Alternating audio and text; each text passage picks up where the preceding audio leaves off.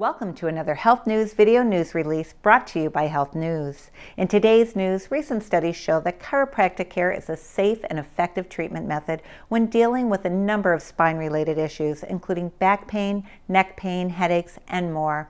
However, what researchers wanted to study further was whether chiropractic care would be effective in preventing injuries in elderly patients, age 66 or older.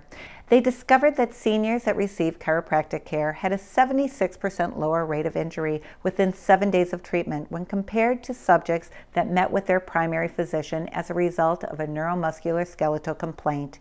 Since older males, especially those with a history of anticoagulant therapy, are at a greater risk of additional injury within a week after suffering a neuromuscular skeletal injury, always speak with your chiropractor when you do have an injury so they can advise the best course of treatment.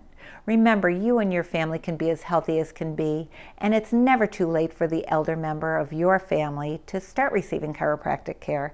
Visit your chiropractor regularly and make sure your nervous system is functioning 100%. And that's it for today's Health News.